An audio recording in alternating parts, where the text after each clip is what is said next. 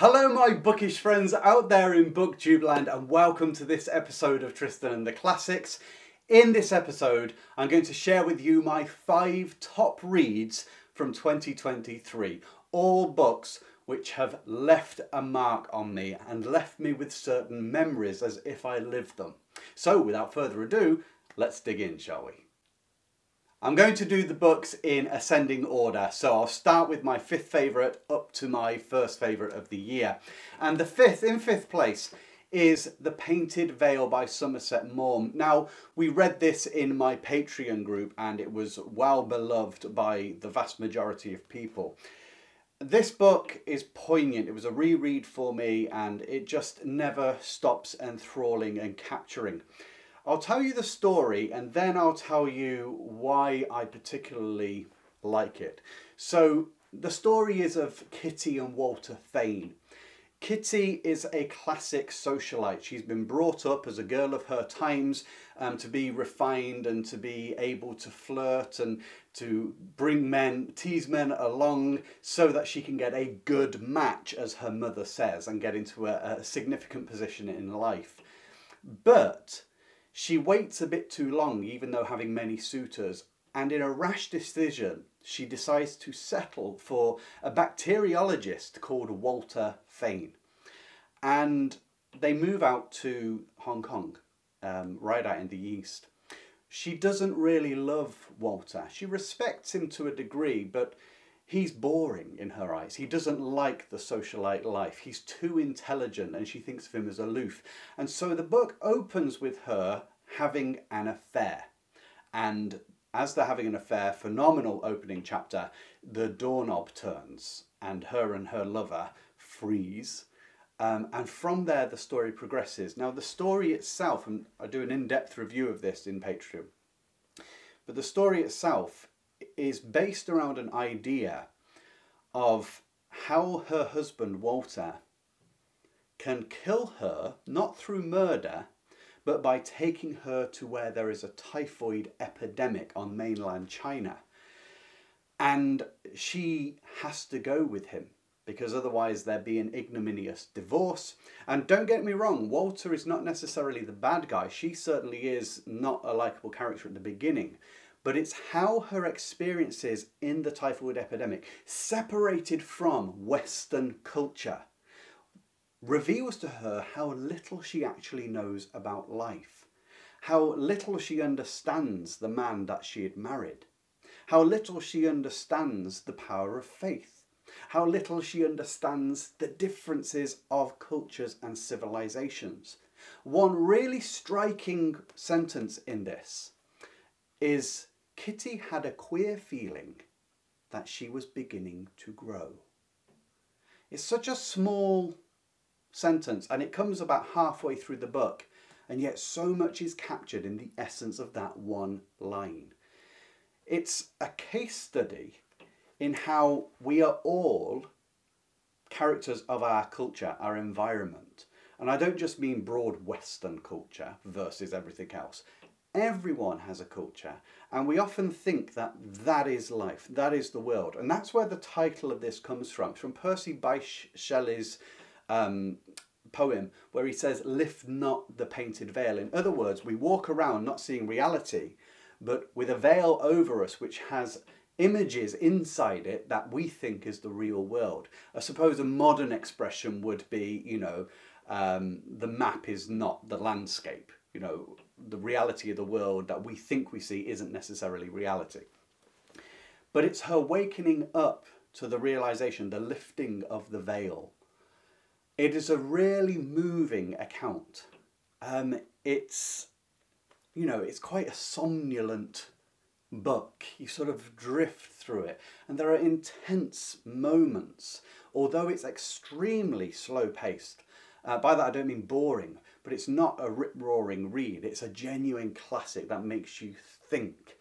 And I'll read you one tiny little snippet, which doesn't actually give anything away, even though it's from near the ending. This gives nothing away about the ending. "I want a girl because I want to bring her up so that she shan't make the mistakes I've made. When I look back upon the girl I was, I hate myself. but I never had a chance. I'm going to bring up my daughter so that she's free and can stand on her own feet. I'm not going to bring a child into the world and love her and bring her up just so that some man may want to sleep with her so much that he's willing to provide her with board and lodging for the rest of her life. Like I say, that's not entirely what the book is about, but it's part of a realization that she never had a chance in her outlook in life because it was forced upon her, that we're all somewhat victims of the way we are brought up, and we unquestionably accept that it is true. That's how things should be. But how, when difficult circumstances arrive, when trials in life arise, our eyes can be opened and we recognise that we've not been walking in the real world, but we've been walking beneath a painted veil. In fourth place on my list of the 5 classics I enjoyed the most in 2023 is F. Scott Fitzgerald's Tender is the Night. This book is truly moving. It broods and flows at the same time. It reminds me of like the deep vibrations beneath a current of a river if there was some small seismic activity, you know? It shimmers along, but there's an ominous sense in the background. Now, I'll tell you the story roughly again and then add on why I love it so much. The story follows Dick and Nicole Diver. Now, they're quite, they're socialites. They run a Hotel Gauss, down on the South French coast, the Mediterranean coast. And the book starts with a young actress called Rosemary who's gone to stay at this hotel because she's convalescing from getting the flu. And she's there alone, and she meets a host of different characters who come onto this quite isolated beach. And she doesn't think too much of them. She's a very, well-known actress, except she meets Dick and he is just charming. He's older than her, but there's something vivacious about him, the ability to, every time he walks past people and speaks to people, their personality just grows. And she feels that magnetism and charisma in him. And then she meets his wife, Nicole, who is beautiful in her eyes, and everything that, she would like to be. And she too has got a charm and verve about her. And they just seem to have this beautiful relationship with one another. And no doubt Dick and Nicole deeply love each other. But Rosemary falls for Dick, and Dick is charmed by her. Now, he knows what's going on inside himself, and he does love his wife Nicole. But we slowly get the sense that something is not right within Dick and Nicole's relationship. And as the story progresses, you see Dick torn between these two women. And it's not like a covert love affair at all. Things seem to be quite open. But surrounding them are there's a whole tableau of characters who are small part players but so well drawn that it makes the whole feel live. It's like capturing your life in a picture frame. I don't mean as a photograph, but it just captures the essence, the most important parts of this moment in their life. Now, amongst those characters, you've got an aspiring writer who wants to be an intelligent writer. You have someone who is an inveterate drunkard and can't escape alcoholism despite his best efforts. You have another person who also loves or has fallen in love with Nicole Diver, and he's a charming, I think he may be Greek actually, or Italian, and he's very charming, and he knows Dick and Nicole very well. But what's so brilliant is you then get the reveal of what the problem is in the background, and that not all is well with Nicole, and you get their backstory of how they met and how they came to marry, and then how things begin to fragment and pull apart. You also see Dick almost, I wouldn't say implode, but slowly crumble beneath the weight of all that he's been trying to do, under his own emotions, his own love, his own passions. How the book ends is just absolutely wonderful. It's poignant, like if you've read Great Gatsby, for instance, you know the ending is very poignant. Fitzgerald's brilliant at this, but throughout he talks with a lyricism. He talks with a soft poured poetry, you know, the velveted pour which caresses you, but you know that there are claws beneath if it so wishes to rip at you. And I'll just give you a little insight into one phrase which is poetic, and then the moment when you sense something's not quite right. It's not giving anything away, don't worry. Just as an example of beautiful writing, just listen to this. It was a limpid black night, hung as in a basket from a single dull star. Isn't that lovely? This is a moment where they've actually been on the terrace of Nick. There's been a party held at Nicole and Dick's place, a little soiree outside in a courtyard around a table. That's where Rosemary, she says to him, I wanted to know all of you too, especially you. I told you I fell in love with you the first time I saw you. I mean, you get this from the opening pages that she's going to fall in love with him. But whilst at the party, Dick and Nicole go inside for a moment upstairs. And one of the party members, Mrs. McKisco, she also has to go in. I think she's looking for the ladies' room. And when she comes back down to the table outside in the evening humid air, she's all of a flutter. She's all excited. And she says this: she exuded excitement. In the very silence with which she pulled out a chair and sat down, her eyes staring, her mouth working a little, they all recognised a person crop full of news. And her husband's "What's the matter, Vi?" came naturally as all eyes turned toward her. "My dear," she said at large, and then addressed Rosemary. "My dear, it's nothing. I really can't say a word." "You're among friends," said Abe. "Well, upstairs I came upon a scene, my dears." Shaking her head cryptically, she broke off just in time for Tommy, who likes Nicole, by the way, arose and addressed her politely but sharply. "It's inadvisable to comment on what goes on in this house." What did she see upstairs? What was the scene? That slowly unfolds in the book, and it's not what you expect. Now, I would say that Fitzgerald's Tender is the Night, it's not the easiest read. It's a very slow read. And it's not written in order to thoroughly entertain you from, you know, the traditional plot with the character arcs of whatever shaped arc you want. It's not got all the tropes of genre fiction, which are wonderful.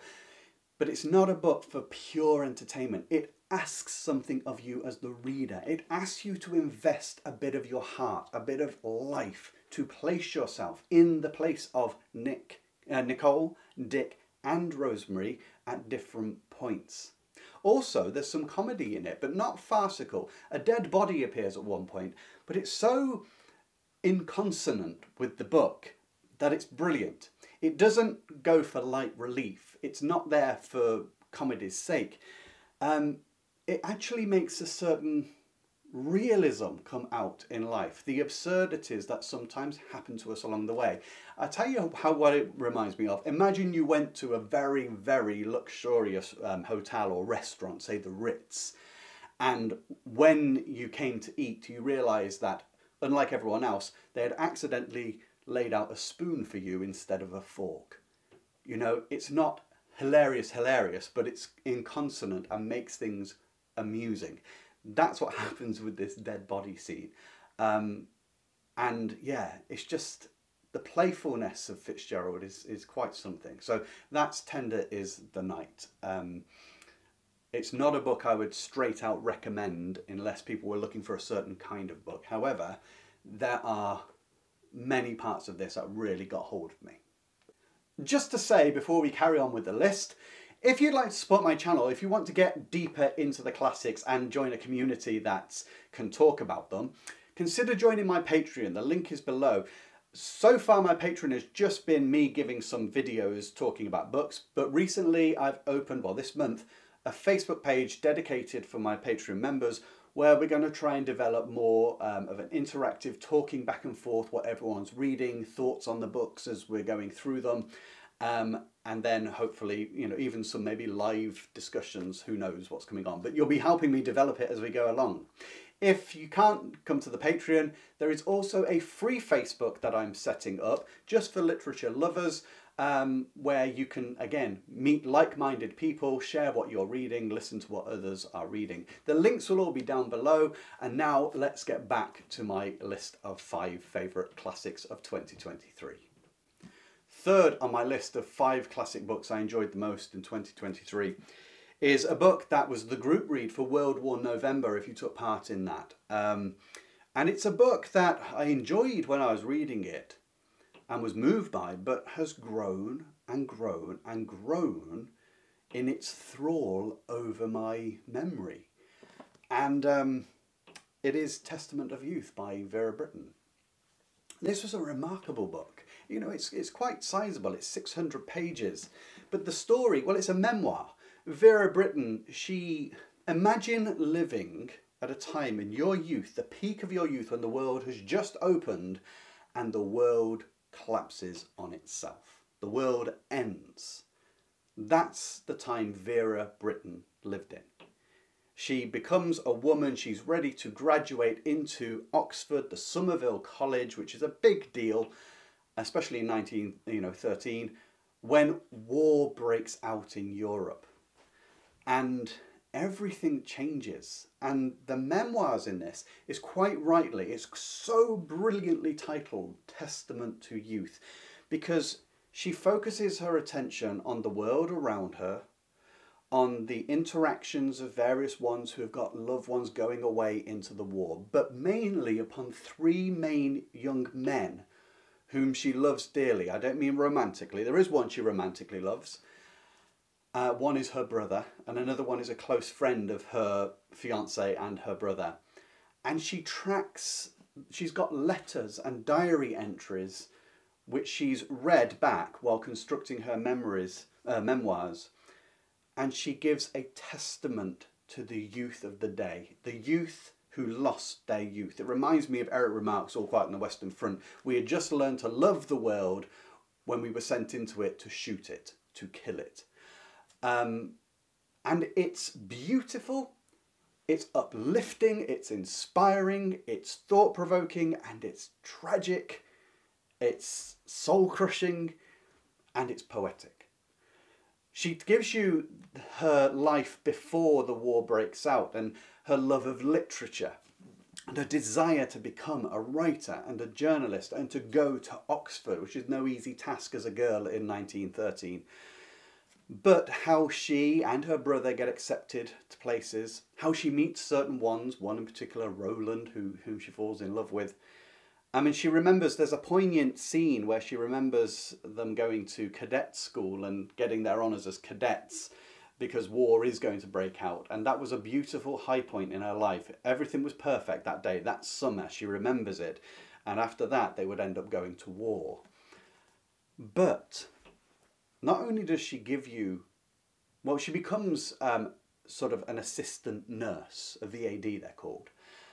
And she talks about how they're treated. She's very intelligent, but she's not a qualified nurse, and how people look down on that. She talks about how shy women were about men and sex and bodies, but then when you're catering or looking after caring for soldiers, where you have to strip them off, wash them, every part of them, where you have to see them in the throes of death, when you see them screaming in agony, when you see them shell-shocked, when you see them depressed and low, and the constant weariness of war, and how that changed the attitude, because the women and young women who came out of the war, of course, were no longer prudish, and also there was a hatred or an anger towards the institutions, that the old world which had set that war up and ruined their lives. It helps you understand the change in the 20s to the roaring 20s, you know, the flappers and jazz and all that. But all the way through the book, all the way, she quotes bits of poetry written by many poets who went to the war, written by many women who had got menfolk in the war. she writes her own poems. She has poems back from her brother. She has poems back from the trench from her fiancé, who is so talented and yet at the same time so diffident about his own skills as a poet. And it finishes the book by actually spending quite a while after the war. How quickly the generation that was praised for their bravery was swept under the rug by government and politicians and even the public, because they didn't want to hear about the war anymore. And a new generation came up and they felt abused, the ones that had gone through it. They'd given their youth and life and love, and as soon as it was over, they were no longer needed, and all the rhetoric of praise diminished. It's so telling about human nature. It will make you love. This one of the greatest love stories told in this book. But it's not necessarily a love story, it's a memoir. Honestly, the love story in this, it is one of the most moving I've ever read, especially as it's real as well. I just want to give you just one poem to give you the pathos of this book. She's just quoting another poet. Imagine saying this about those whom you've sent to war. Perhaps someday the sun will shine again, and I shall see that still the skies are blue, and feel once more I do not live in vain, although bereft of you. Perhaps the golden meadows at my feet will make the sunny hours of spring seem gay, and I shall find the white may blossoms sweet, though you have passed away. Perhaps the summer woods will shimmer bright, and crimson roses once again be fair, and autumn harvest fields a rich delight, although you are not there. But though kind time may many joys renew, there is one greatest joy I shall not know, again, because my heart for loss of you was broken long ago. And the book is full of those kind of sentiments. It is just charming, and it's grown and grown on me, but it's still only third in my list of books. My second most favourite classic on my list of 5 for 2023 was also in our Patreon community, and again, lots and lots of members really love the style of writing in this. Again, a very slow and thought-provoking, but very stirring and moving, awakening kind of book. And it's A Room with a View by E.M. Forster. E.M. Forster is a magnificent writer. He had so much repression of his own feelings in his life, and it comes out in his writing, and he understands the inhibitions of society quite profoundly, but he has a pen and a mind of words that can capture those thoughts. What I particularly love about this book is how many memories it gave me that are not my own. Scenes so charged, like the first time you kiss, you know, that kind of thing, or the first time you brush against someone that maybe you're attracted to, and you cannot ever forget it. Memories like in childhood, you know, it's those kind of moments. I didn't have them, and yet they sit in my mind as if they're my own memories. And that is just an exquisite skill. Not many people can do that. So, the story itself follows the protagonist, Lucy, who is a young girl, Edwardian society, and she's doing the grand tour. She's sort of upper middle class. And this is the done thing. You go and educate yourself by going around Europe. But of course, it's very much like Kitty in A Painted Veil. She's not having an affair with anyone, and she's not as obnoxious as Kitty is at the beginning. But she is so assured that the British way of doing things, the Empire's way, is the correct way. And every other civilization and culture is beneath them, including the Italians, who she thinks are a little bit dirty and a little bit rough around the edges. But there's a charm. But what they really go for is the Renaissance work. She's in Florence, and she's got a book which tells her all about the different bits of architecture and paintings and why you should appreciate this one and that one. It's very rigid. But she meets at the small hotel that she stays at, which also is designed to be as English as possible, which is strange since you're trying to culture yourself. by going out of England. She meets an old man whom she finds fascinating, and his son George. This is who the picture is. It's George and Lucy on the front. So it turned into a wonderful film. Now George is avant-garde, to say the least, I should say. He's quite a dismal character in many respects. That typical brooding chap that, if in genre fiction, a girl will fall in love with. But this is very realist and modern. This is very modern. Lucy can't help but be repulsed by his behaviour because he breaks so many of the norms, but at the same time significantly intrigued by him. And it's her awakening, and it's her opening of her mind to see beyond the painted veil, really, that life is much more beautiful than what is held just in the books, and seeing it and agreeing with the traditional views of what is life and what is worthy and not. But there's so many great scenes in this. There is an incident of a murder that takes place. It's a little street attack, and there's a huge change in her because she's been exposed to this dramatic moment. Now, it's not lingered on for any length of time, but it is a pivotal moment. And it fixes in your mind. There's a moment shortly after where her and George, and again, she's not too fond of George at this point, they stare into a river watching the water go by together. And there's a moment she feels uncomfortable with, because evidently there's that vibe, that there's a liking of one another somehow, but she's unfamiliar. There is later a scene with an Italian lad driving the cart to take them up to a view over Florence. And he's took along his peasant girlfriend, and they're talking in Italian, and how the vicar that's with them thinks it's totally inappropriate. But there's a charm about that, a vivacity, an acceptance of life, a carpe diem kind of thing. And then a scene where she comes through a woods into a glade of violets, only to find George standing there alone, unexpected. That sticks with you. Later they come home. There's a scene where George and a very Mr. Beebe, he's a vicar as well, they go swimming in a pond. It's so funny, but it's captured so well that just the pure joy, the inhibitions taken away of a human being for the moment, of the strictures of society, and you just live like young boys again, like children again. I can still see the golden spray coming out of the pool as they splash one another. I can still see their underclothes laid out in the rushes before they come out of the pool and get found by a group of passing women. The memories are beautiful. And what it does more than anything else, it makes you want to go for a walk and say, I must embrace life. Let me open my eyes and see it. That's what this book gives you. Fabulous piece of work.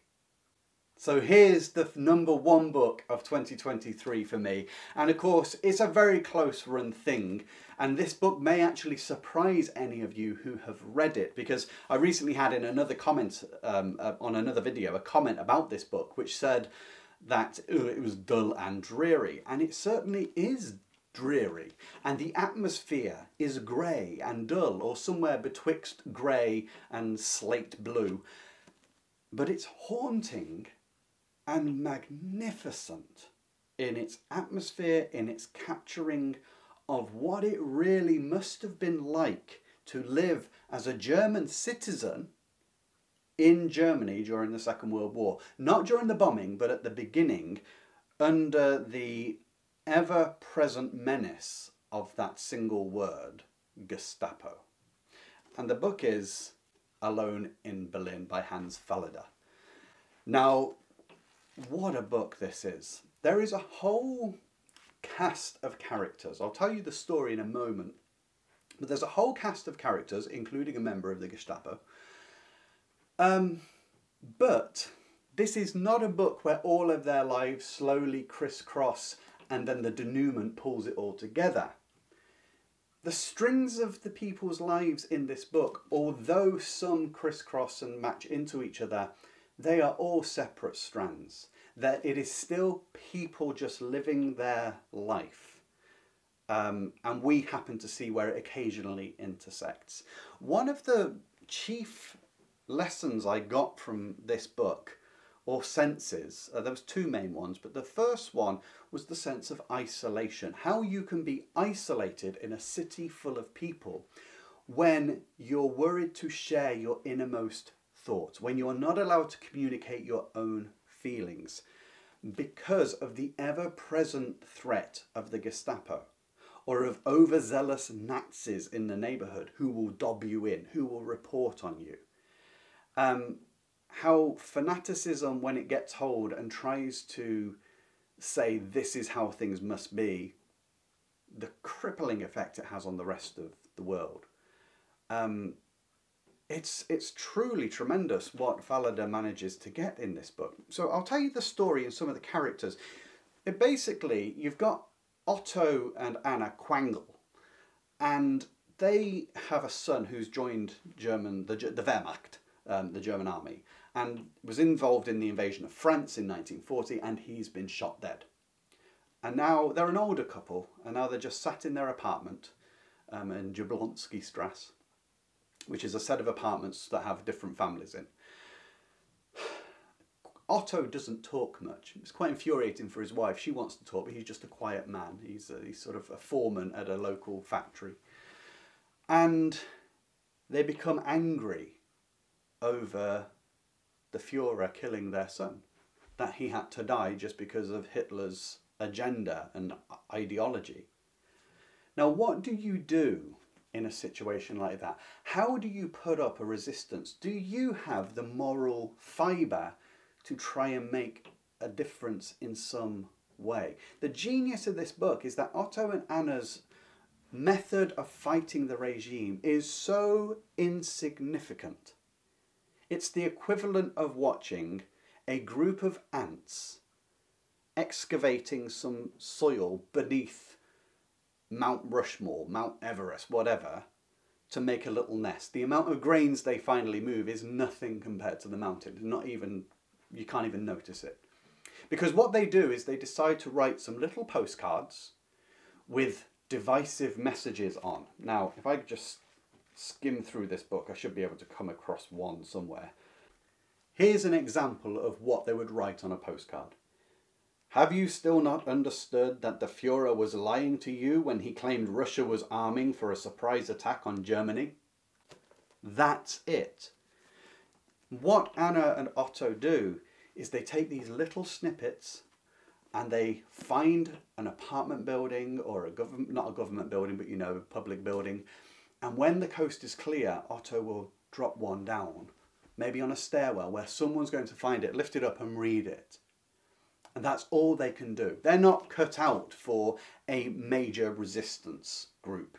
They're older, you could say, and unconfident. But they have something to say. They want to show their little bit of resistance, even if it makes not much of a difference. But of course, these little postcards start turning up, and you have the Gestapo start to investigate.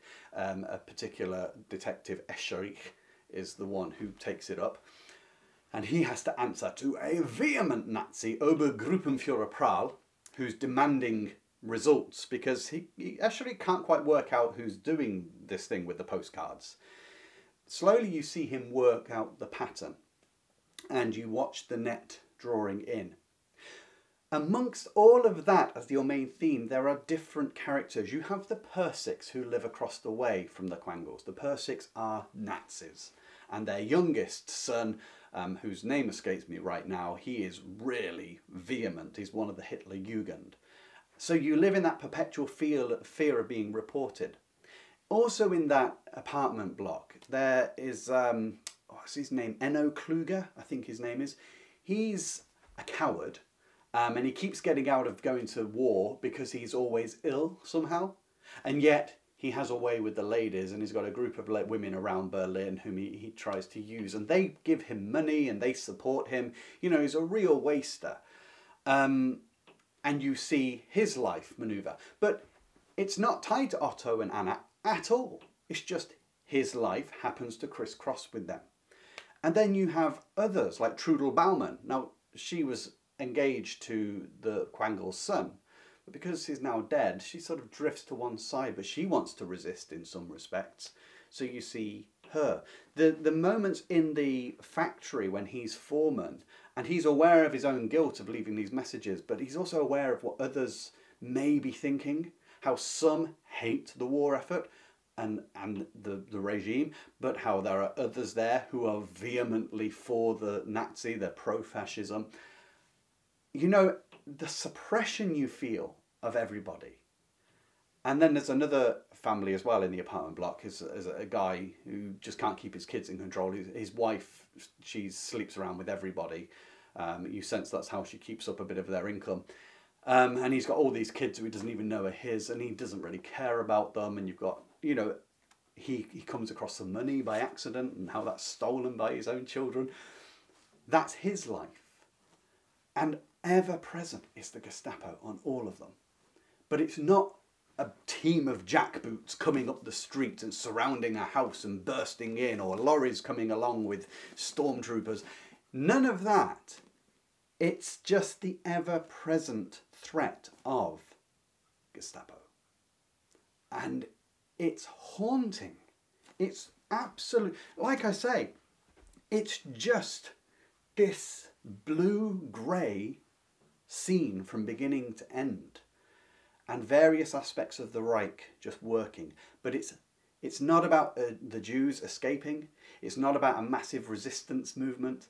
It's not about, you know, a soldier fighting for it and becoming captured. It's not about a prisoner of war. It's about the ordinary, most insignificant people trying to do something, even for their own morality or conscience, to stand up against an awful regime. You have to read it to know how it ends. None of the characters in this book are perfect by any means. They are all flawed, massively. And that's what makes it so beautiful. It certainly was, Alone in Berlin, Hans Fallada's book, certainly was the #1 book I read last year. Just to say, would I recommend it? Yes and no. You see, it's hard to recommend books because you've got to be looking or prepared to take on this kind of book. I'm not saying you have to be intelligent, not at all. Most classics you don't need any intelligence for, just needing to know how to approach certain books. That some books are not written to enthrall, to entertain per se. They are entertaining if you approach them in the right way, but they are to search you through. They ask you to go through some passages which doesn't seem like much is happening, as the other commenter said, dull and dreary, because the author wants to make you feel the oppressive weight of society. If everything was permanent action, you would go away thinking, oh, I wish I had been there during the Nazi regime so I could have got in on all that action. That's not how life was. You were suffocated in your neighbourhood. But that you can get so much thrill and sense of danger, it's not thrill, sense of danger from such an innocuous, bland character doing the most trivial of things in resistance, leaving small cards on stairwells. It's just, I will read this again. I didn't even mention that it's written in third person present tense, which gives you a fly on the wall kind of look into things. And also means, because it's present tense, you get a sense. I wondered why I felt this about this book, that the narration style really struck me as bang on, right. Yet it's not a style I would have picked. I would have, doing this, if I got into a book like this, I probably would have used third person omniscient. Try maybe to be unreliable a little bit, but omniscient nonetheless. However, that using of the present tense slightly leaves you off balance, but it gives you more of a sense of threat and suspicion and being caught, because you are doing it at the moment it's happening. You're walking through it, not as it's being recounted, but you're there. So the path hasn't been finished yet and you've got to walk along. However, there is a comment right towards the end which doesn't give anything away, I might say. But it is really important. It's really important. You can miss this the first time through. Because of you know, the oppression and the feeling of death that is involved in Germany and everything. Don't worry, not everyone dies. There's various outcomes for everybody. But it says here, but we don't want to end this book with death, thinking of the war and everything around. Dedicated as it is to life, invincible life. Life always triumphing over humiliation and tears, over misery and death. So when people say it's dull and dreary, I get what they mean by tone. But the book actually is hopeful if you read it through and think about it. So those were my 5 favourite classic reads of 2023. I hope that you've enjoyed them. Now, not everyone would have made it to the end of this video, but if you have, I just want to let you in on something and ask you your opinion on something. I've been asked repeatedly in comments and private messages what other books I read other than classics.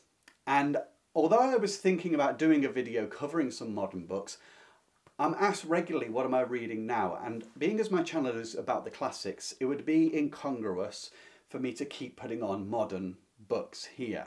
One video okay, but I wouldn't be able to keep you updated. So my thought, how would you like this, is to set up a separate YouTube channel. Don't worry, it will not impact on this one. This one will keep going because classics are my passion. But another YouTube channel where I simply review the books that I'm reading, the modern books that I'm reading, outside of the classics. Other stories, mainly novels. I do read non-fiction, but I'll focus on the novels, which are modern. How would you like it if I set that up? Would you come and support me? If no one's going to come and support me, I won't do it because it's a lot of work. But I don't mind doing it for book lovers.